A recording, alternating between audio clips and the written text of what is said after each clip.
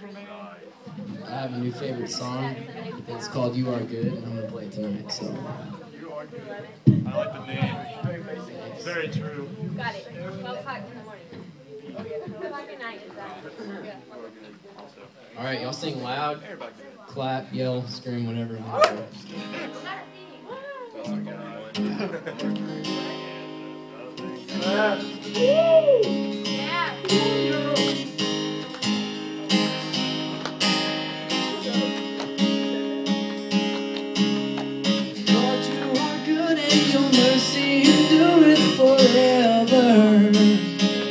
Lord, you are good and your mercy endureth forever.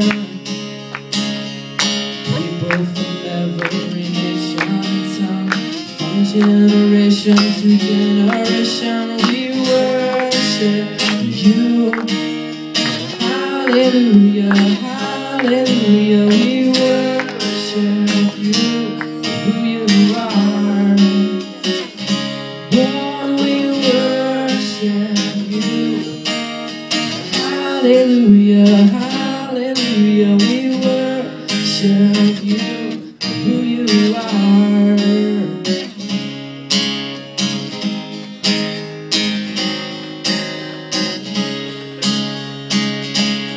Oh, Lord, you are good and your mercy endureth forever. Lord, you are good and your mercy endureth forever. People from every nation and tongue, from generation to generation, we worship you.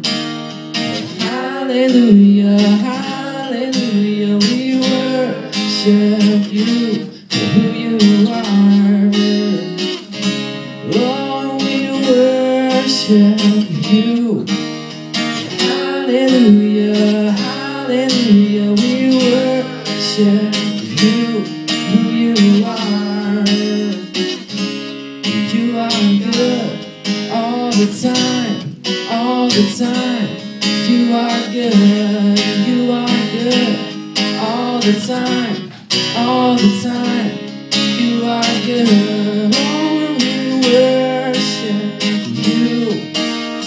Hallelujah, hallelujah, we worship you, who you are. We worship you.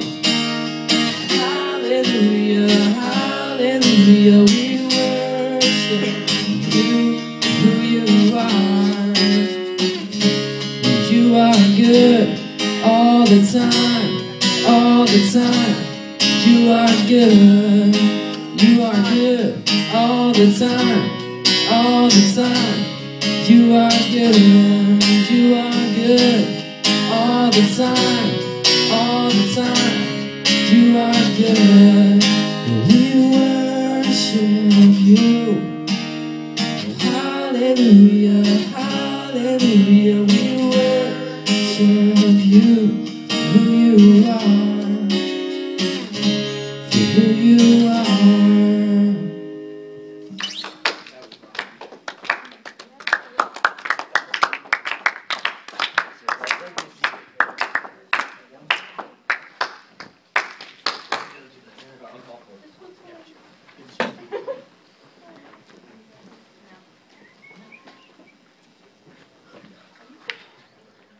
Okay, so who knows what we talked about last week? Yep. What? Or Yes. live like Say Jesus. that One of the two. Be Christian. That's my big one. I'll do it for you. Alright, we talked about to live like Jesus, but what in that? Oh, it's on the tip of my tongue. Tip of your tongue? That doesn't do us any good. It's like salty. Are we in John 8? Aha, sit, hit my paper. It's about like giving stuff up. Kind of, yeah, it's about giving stuff up. What else? What else did we talk about? To put Jesus first. Put Jesus first? Anybody else have anything? No. What was the big question you're supposed to ask yourself? Are we Are willing we to loving like sacrifice? Jesus? I know. What is it? Are Okay, if we? anything you have, could you give it up for Jesus? Yeah, is God enough? Talked about is God enough if you aren't guaranteed anything else in life, but having a relationship with Christ, is it still enough? Is it still worth being a Christian? And today, we're going to talk about, do you get it? That's the question we're going to ask. Do you get it? So go to James 2:19 if you have a Bible. If you don't have a Bible, then you can just look at the screen. Because I'm cool and got a screen. James 2:19. I use this verse all the time. You've probably, those of you who have been coming for a while, you've heard me say it, 5 or 6 times in different sermons. Because this is a lot of truth in this. And it applies a lot to us.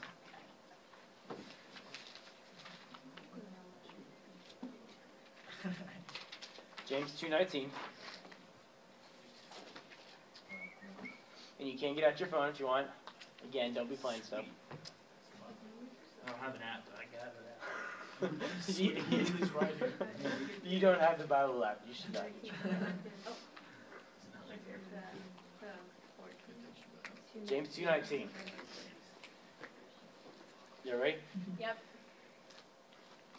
Yes. Good. James 2:19 here.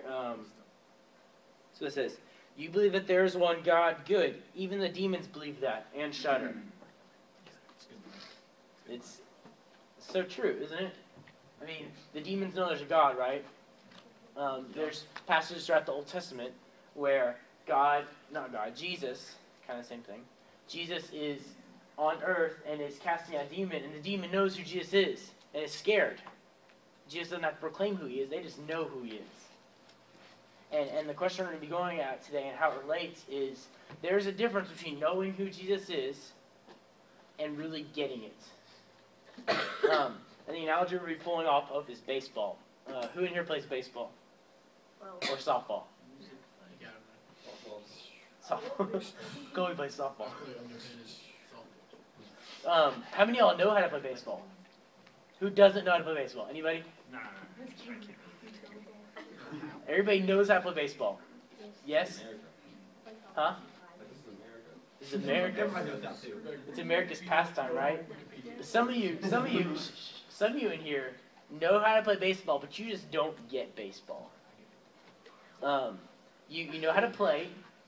You understand the concept where there's a bunch of guys out there. Some of them are overweight and non-athletic ability at all. What? like Lance Berkman. So, but he did lose a lot of weight. I'll give him credit. He slimmed down when he went to the Cardinals. I thought he was with the Yankees. Yeah, you can talk about it. I don't. He just won a World Series. He did win. Anyways, okay, so y'all know how to play baseball, right? Yes. Baseball, if you know how to play and if you're playing it, is awesome because you're standing out there. At any minute, they can hit you the ball and you can make an awesome play. And you get double play. You can make a diving catch. Any minute, something great can happen. But a lot of people, and this baffles me, but a lot of people I know hate baseball. I hate when people say that. Huh? I hate when people always They hate baseball. I know. It's not me. It's cable. There are people who time baseball. Like, I know one of my mentors kind of guys timed a whole baseball game as to how much action there is, and it ended up being 10 minutes. Like, there's 10 minutes of action in a 3-hour game. Which is kind of true, yes. It's relatively true. They just don't get it.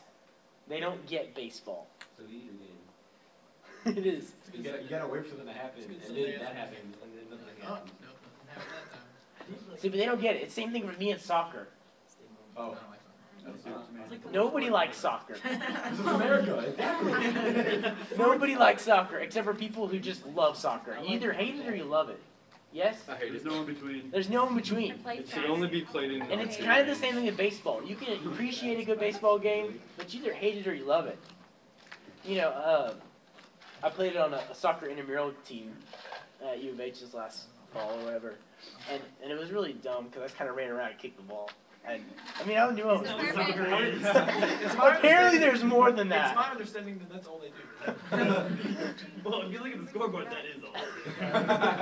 It's like 0-1? Yes. They tie They don't have plays like maroon. No, they tie. They actually do have plays. Really? Seems They like do. that- They have plays. Like that this game.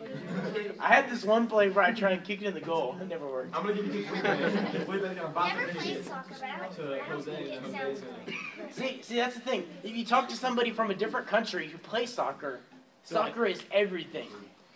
Soccer is their football. It's their baseball. They get soccer. Why are they third world? All they can afford is a little If ball. I was also got it. Oh, don't be mean. Here, come on now. Really? But y'all know what I'm saying? We get baseball. Some of us in here get baseball. Some of you sitting here are like, oh, I love nothing better than Sunday than going home watching a good baseball game. football. You know, the Astros wear their brick red on Sundays, and it's great. I love that. Even if they're losing, those jerseys just make me happy. It's a good uniform. And now they're It changing is. clothes It's just and a great uniform. Sundays are great for that uniform. Some people like Red Sox, and we can forgive them. That's too bad. That's her, by the way. But again, baseball. Baseball is something you either get it or you don't get it. One of my brothers, not Caleb and not David, the other one. I'm not gonna say the name. I'm not going to say any names, but it's the other one. Starts with a D and rhymes with annual. Daniel! Yes! Dang it! I thought it was Bruce. Fail. Just like normal. Anyways, Daniel would be a perfect. My voice is cracked. Did you hear that? Yes, it is. Daniel would be a perfect baseball player. He's a little chubby, like a baseball player. Beard? He's got a beard. Exactly. He's short and stocky, not like my size short. He's about 2 inches taller than me, so he could be a professional. Has the build to be a professional baseball player. You know, have you seen his forearms? If you put all of that into a bat, Yeah, I know. It's going. His hand-eye coordination is better than anyone I've ever known in my life. Literally. Would you agree with that? Like, I could play. Y'all see me play ping pong, right? I'm relatively good at it. I can't hit the ball past him. He blocks it. Like, he's just quick. yeah, and then he throws the paddle and it hits the ball. I don't know what you're talking about now. No, I try to hit the ball as far as I can, and I bounces up, and then he throws it, and wherever it lands, the ball hits the paddle. That is impressive. I don't think I've ever seen that though. You should watch one of our games. It happens like every time. You should stop playing ping pong, Daniel. You should watch one of the two No, but really, Every Sunday. Daniel would be great at ping pong. I miss Not ping him. pong. Baseball. He'd be great at baseball, but he doesn't get baseball. He just doesn't get it. He understands the rules. He just doesn't get it. He thinks that you're just standing out there for no reason. He would much rather be playing Xbox or something else. And that's like opposite of me. Like, I would love to be on the baseball field right now. As much as I love talking to y'all, if someone, like, one of my friends call me baseball, I'd be like, I'll see y'all later. Get out of here. Preach ourselves. Yeah, here's the verse. Just make something up. make up something. All right, Nate. Go. We can take turns. But I love baseball. Listen, guys. But I love baseball. I get it. Daniel does not get baseball. Caleb, Caleb, do you like baseball? No. Caleb doesn't get baseball. He just doesn't get it. How many of y'all don't get baseball? Caleb? You understand the sport, but you're like, why do they do that? I get it, but I'm not good at it. So I don't play. And this sermon is not about baseball. It's a reference to. It's an analogy. I'm like a guy with bench warmers in baseball. Huh? Like throw the bat everywhere. Guy with bench warmers. It's bad. That's a good word. And we're like that a lot. Shh. We're like baseball. We get it or we don't get it. When it comes to the Bible, when it comes to God. We either get it or we don't. You could be like Daniel and Caleb and whoever else raised their hand. I don't know. Anybody? So I can Jared. say your name. Jared. What? I don't know. Whatever is my name for. You get it. I mean, you get the concept of baseball. You get, okay, you stand out there, they hit you the ball, and then you throw it, and you get the guy out. You know that there's a forced run, that you have to go around the bases, and the way you win is by you go to home plate more than the other team. Yes? That's what baseball is. But if you get baseball, that's not all baseball is. And a lot of us in here probably don't really get what being a Christian is. We get that you read your Bible just like we get you run around the bases. We get that you pray to God just like how we get that you hit the ball with the bat. We get those things. We get the idea, but we don't really get baseball. We don't really get this Christian life. We don't understand why. We don't understand the joys of it. And this verse right here, should show you there's a difference. There's a difference between knowing that you're supposed to read the Bible and knowing that you're supposed to pray and actually doing it for a reason. You know, read that verse again. Or read my Bible, just because I think that's cooler. You believe that there is one God. Good. Even the demons believe that and shudder. Knowing about God is not enough. There's a difference between knowing about God and living God. And this, we're going to go to the second verse here. What I want you to get from this is that it's not just a story. Just like in baseball, when you look at baseball, if you're someone who gets baseball, you love baseball, nothing compares to just playing baseball. It's not, you don't look at it, these are the rules of baseball. You just look at it that this is baseball. You know, when someone says, hey, how do you play baseball? It's like everything's one thing. There's not just rules and reasons and everything. It's just one thing. It's all wrapped up into you love baseball, and this is what baseball is. And that's what the Christian life is. It's not, what is it like to be a Christian? You don't say, okay, well, you can't have sex, and you can't do this, you can't cuss a lot, and you can't do all those things. That's not what the answer to that is. It's a lifestyle. It's not just a story that happened a long time ago. Being a Christian is so much bigger than that. So Galatians 2:20. Let me find it. Is anybody actually using their Bible anymore, or are they all just reading? Good job. I recommend that. I do recommend bringing your own Bible, then you can highlight or do other stuff in it if you want. I don't either, but you could. Galatians 2:20. Shh, call it quiet. Galatians 2:20. I have been crucified with Christ, and I no longer live, but Christ lives in me. The life I live in the body, I live by faith in the Son of God, who loves me and gave himself for me. Is that what I said up there? Yeah. Awesome, good.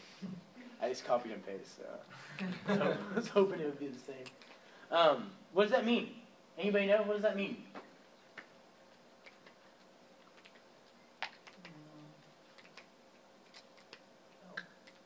In reference to this whole baseball analogy we're going off of, what does it mean?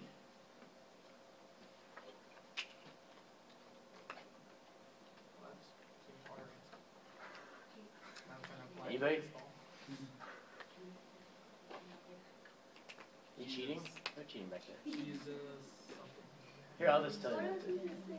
Jesus is your leader. Wait. No, designating Tell me. Jesus, I'm trying too hard. Trying too hard. Okay, this is what it is. This is what it is. Basically, it's a life. Your Christian faith is your life. There's no separation. It's not just a thing. It's just like when you look at baseball. If you get it, baseball is awesome and it's great and you want to play all the time. If you don't get it, baseball is just a thing. It's just a thing that people do. Yes? And the Christian faith is just like that too. It's a lifestyle. You are with Christ. Christ lives in you. You live for Christ in everything you do. Your life is about Christ. If you really get it, if you really get this Christian thing, then it's not just a thing that people do. It's really what you do. It's your lifestyle. It's everything. When you look at something, Christ is in that. When you do your homework, last week we talked about your priorities and how God is really your only priority, and how, you have your big three we talked about last week, which were God, family, and schoolwork. And how it's really just one thing, because you glorify God in your schoolwork, and you glorify God in your family, and you glorify God by praising God, obviously. And so it's all one big thing, and everything you do is about God. And it's the same thing here. I have been crucified with Christ, and I no longer live, but Christ lives in me. The life I live in the body, I live by faith in the Son of God who loved me and gave himself for me. What you do in this body, you do with Christ. You do for Christ. It's all included. It's all together. It's all for Christ. And you have to get that. You have to get that just reading the Bible, just obeying the rules are not good enough. To get that, it's not about that. Being a Christian is not about just reading the Bible. It's not about praying. It's not about tithing when you get older. It's not about attending church. If you think that you're attending church and you're going to heaven, then you're not getting it. If that's the only reason you think you're going to heaven. If you think that doing good things is enough to get you to heaven, then you're not getting it. You're not getting this Christian thing. You're just like somebody who doesn't like baseball, who thinks that if you get the outs, then you'll win necessarily. And you will. If you get an out every time somebody comes up, you'll win. But you don't get it. That's not what baseball is. It's just about everything. It's about the fun. And that's in the Christian. Being a Christian isn't about following these rules. It's a part of it. But everything you do is about being a Christian. Everything you do, everything you say, every decision you make, every thought you have is part of you living with Christ. Let's go to this last verse here. We're almost done. This will be quick. 2 Corinthians. I feel weird because now I'm turning the places in the Bible and you'll just sit there and watch. 2 Corinthians 5, 13 through 15. Turn your eyes to the screen. You don't trust it? Is that what you said? He doesn't trust the PowerPoint? I'm a little skeptical. Got that from the internet. This is in my hands. I can trust this. It's true. Once tampered with this. Well, There, everybody there? For those of you who have the Bible app, you don't have to search for chapters and stuff like Jared thought you did. You can just click on the thing on the top and scroll down and select the one. Jared. Okay, be quiet. Jared, you know how to spell, do you know how to spell Matthew? No, I don't know how to spell Matthew. There's your middle name. There are two T's for Matthew. Alright, 2 Corinthians 5, 13 to 15. Listen up. If we are out of our mind, it is for the sake of God. If we are in our right mind, it is for you. For Christ's love compels us, because we are convinced that one died for all, and therefore all died. And he died for all, and those who live should no longer live for themselves, but for him who died for them and was raised again. Same thing? Yes? Alright, good. When you really start to get it, you start doing things that aren't necessarily rules. And that's what I'm trying to work at here, in case you haven't caught on, is that if you think that this lifestyle of being a Christian is about rules, then you're not getting it. If you think this lifestyle as a Christian is about something you can do, then you're not getting it. This lifestyle of Christian is about Jesus having come down and died for your sins because you messed up. Everybody in here has messed up once. Yes? You've done at least one thing wrong in your life. The Bible guarantees that to us. And so everybody in here is not good enough to go to heaven. But Jesus came down and saw the wrath of God and paid that penalty, which was death, for us. And if you think that your way to get to heaven is to obey Christ, obey God, then you're kind of right, but not really. You're doing it wrong. You understand the general concept, but you don't get it. If you think that the way to get to heaven is to say a simple prayer, then you don't get it. If you think the way to get to heaven is come to church, and any of these things, you don't get it. Like this verse says, these verses say, you're going to want to do things. When you play baseball, it doesn't become about the rules anymore. Once you've played for a certain amount of time, you don't think, hey, I'm just grabbing this ball at shortstop. There's a guy on first. I should throw it to second base, and then first base to get a double play. You don't think about that. You just do it because you want to win. Yes? Those who play baseball are following me? You don't think through when the ball gets to you. You don't sit there and be like, oh, yeah, what happens? Oh, he's going to run there. You just do it. Hmm? The in garden deck. Played that bench well, too. You weren't bad. There's some bitter feelings towards baseball. But it's true. You don't, as Christians, we don't do that either. When you really get Christianity, you are so desperately trying to find out about God. You're so desperately in love with Him that you're doing whatever you can to grow closer to Christ. And that is by reading the Bible. That is by praying. That is by coming to church. That is by doing good things. But that's not why you're doing them. You're not doing them to go to heaven. You're doing them to get closer to Christ, because that's when you really get it. You really get it when your lifestyle is getting more and more like Christ every day. When your relationship with God is growing, that's when you get it. If you can't look at something you've learned in the Bible in the last week, you probably don't get it. Either that or you're just kind of following away. You've forgotten why you're doing what you do. And I do that too. You know, even though I'm in this position, staff, and everything, I still do that. I'll read my Bible every day and, you know, think back and say, what did I learn that last week? And I'm not getting it during those times. I'm thinking, okay, I'm reading the Bible, check, done with that for today. And it's not a checklist. It's not, okay, we got 1 out, now we got 2 out, now we got 3 outs. In baseball, you don't do that. You play the game. Just like you live a Christian life, and everything is in it. Everything is in it. You know, whenever you're in baseball, and some of you don't know baseball, I've probably lost you this whole sermon, that's okay. In baseball, if you ground the ball, or somebody they hit the ball, line drive out to center field, which is out in the outfield, and you ground the ball, you don't run to first base and try and get him, do you? Unless you're really good. You would have to be pretty stinking fast. But you don't do that. You throw it to first, yes? If you're going to try and get him out first. Normally, he's already at first. Sometimes they're fat. That's kind of mean. I've seen a right fielder throw at a guy at first. I've seen it too. Not center field, though. I've never seen center field. But you understand what I'm saying? There's no rule. There's no rule at all that says you have to throw it. Yes? Can anybody think of a rule there is? There's really not. So why do you do it? To win. It's the best way to win. Yes? It is the most effective way to win.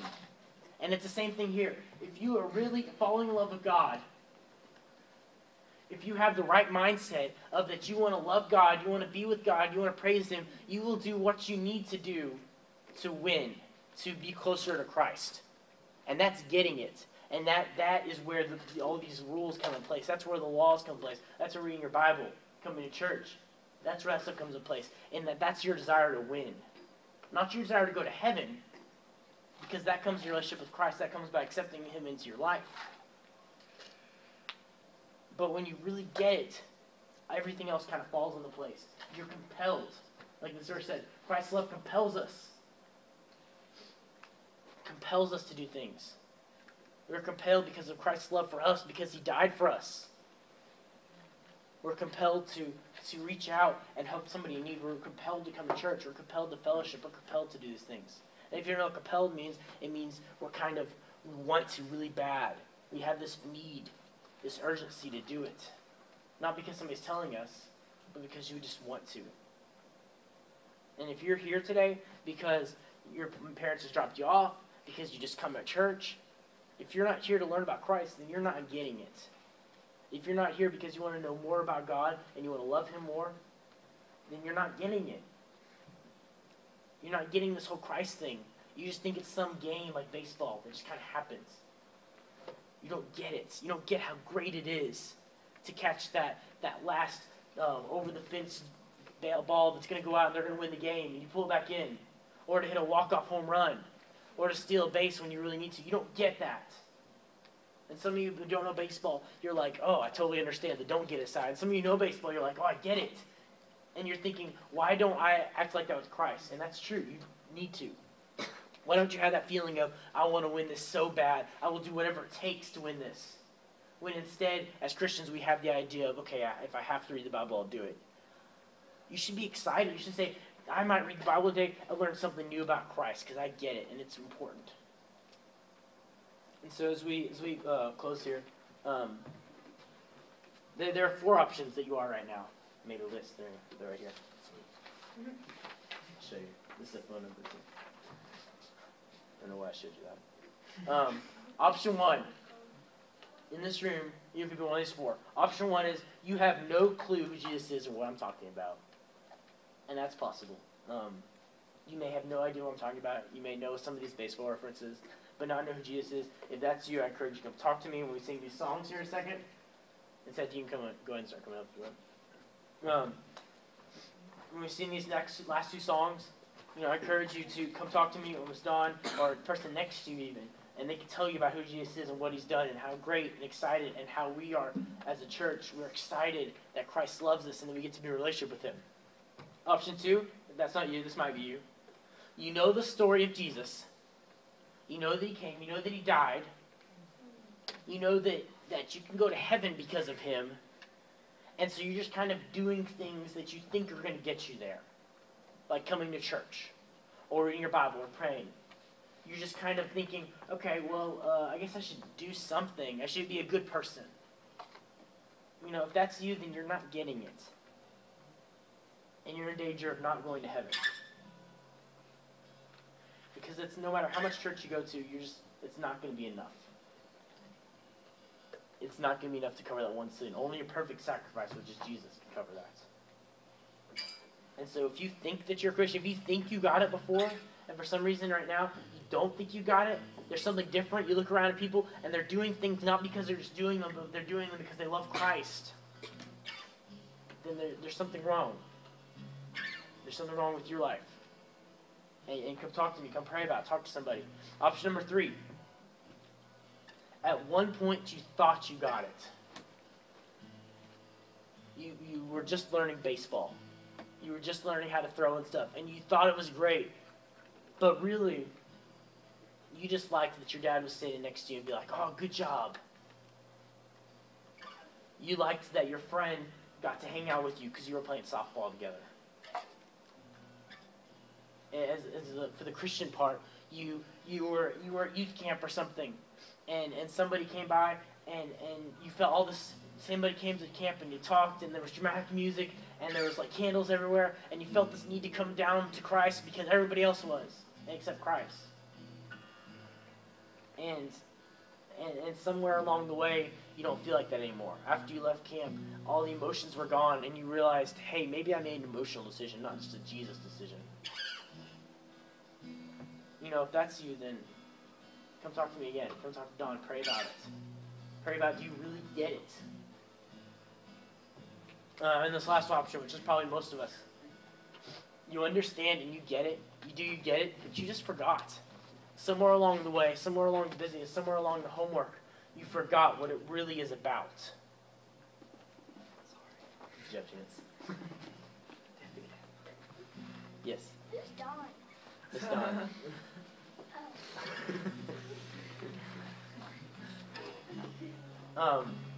But if this is you, somewhere along the way you just didn't get it. You forgot. You forgot why you do what you do. Suddenly you're trying to, your desire to know Christ, your desire to love Him more turns into more of a, oh, I have to read my Bible today. Hope I'm not late for school. Or I'm too tired. I guess I'll read this in bed and fall asleep halfway through. Or pray at meals, or pray right before tests just because you feel like it'll help you. You know, if that's you, I encourage you not to sing this first song. Just pray. Say, God, I want to get right. I want to be back on track. I want to get it again. I want to be reminded of what it's like to worship you and praise you. What it's like so that you're so excited that you can't help but glorify God in every conversation you have. You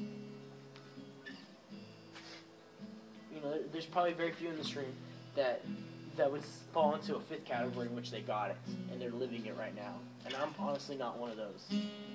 A lot of times I fall into this fourth one, where you get it, you got it at one time, you understand, but you're kind of falling away from it.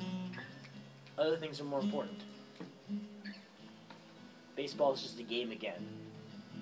It's not baseball season where you're excited. Being a Christian doesn't have a season. It's always. So I'm going to pray, and we're going to sing a song. We're going to sing whatever song this is. I don't have a title. And I encourage you to pray about it. Sit where you're at. You don't have to stand up if you want.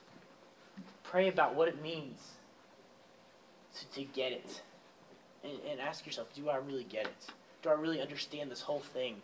And if not, I encourage you not to leave today until you know that you get it. If you need me to explain it to you, I can do it. Just don't leave here until you get it. God, I thank you so much, Lord, for today and everything you've done, God.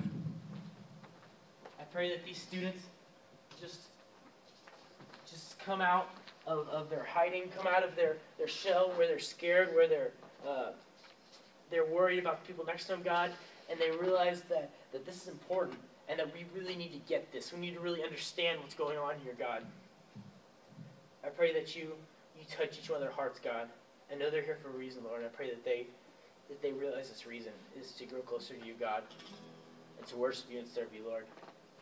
Thank you for everything you've done, everything you will do. In Jesus' name I pray. Amen.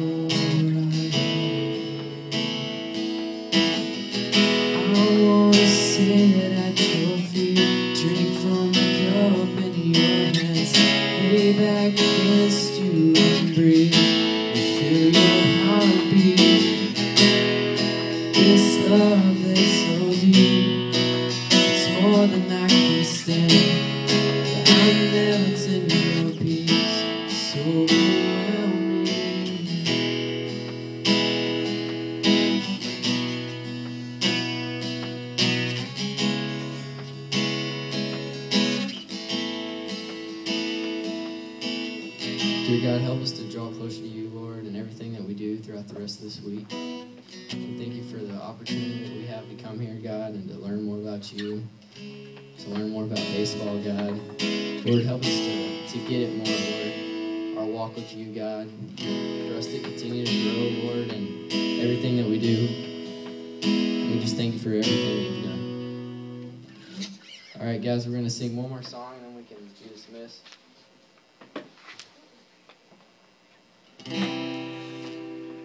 Y'all don't be afraid to get loud on this one. Let's leave on a good note.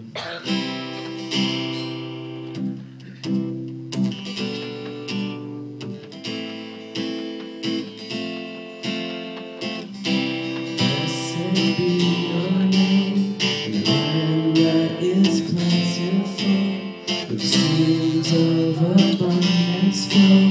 Blessed be your name.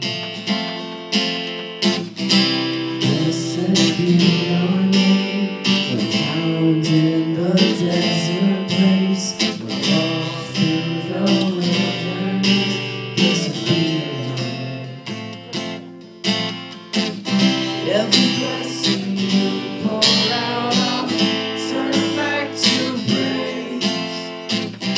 When the darkness closes in love, still I will sing. Blessed be the name of the Lord. Blessed be your name.